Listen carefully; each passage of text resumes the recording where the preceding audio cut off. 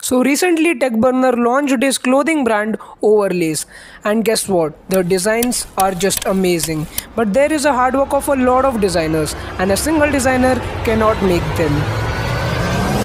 Or can he? So in this video I'm going to show how I made logo and t-shirt designs for a clothing brand within just a week. It all started when I was randomly scrolling through Instagram and this post caught my attention. It was then that I explored the Instagram handle of Overlays and decided I need to make one. So on day 1 I decided I need to make one, and that's it. I didn't even work for a minute. I didn't even open my laptop on day 1. On day 2, the first thing I needed to decide was the name of the company. So I thought to call my friend to get some advice. Hey Vedant, are you busy?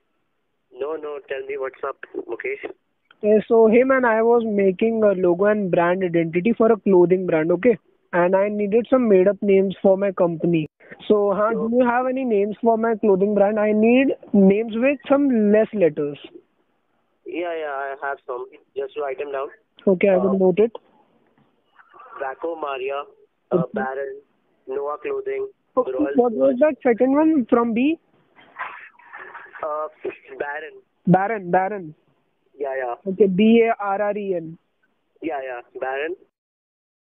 So after finding the name, it was time to make the logo. I wanted the logo to be premium but at the same time affordable. I didn't went for a logo icon because it would then replicate the Overlays branding too much. Day 3, after my main logo was completed, I decided to make some design illustration for the t-shirts. For the first one, I went with the dragon illustration. It was quite hard. I tried to experiment with the design and the structure, but it was quite complicated. So I went on with some simple illustration with some light colors for the dragon. I also added the Baron text in the dragon illustration.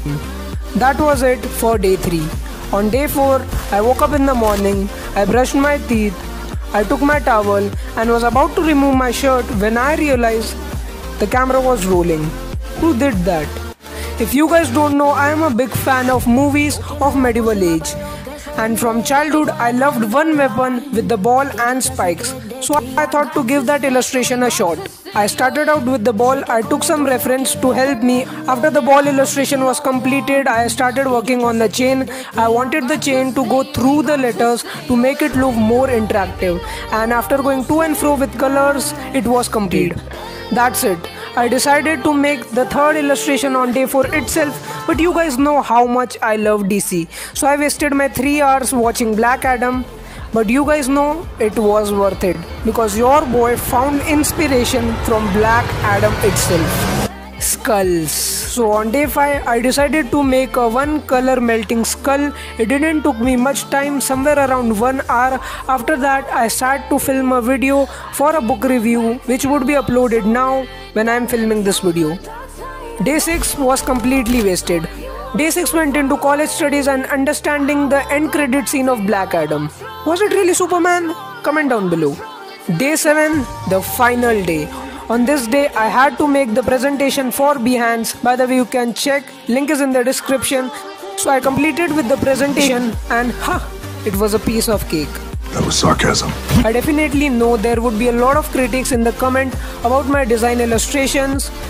And I definitely know they are not the best, but I still love them.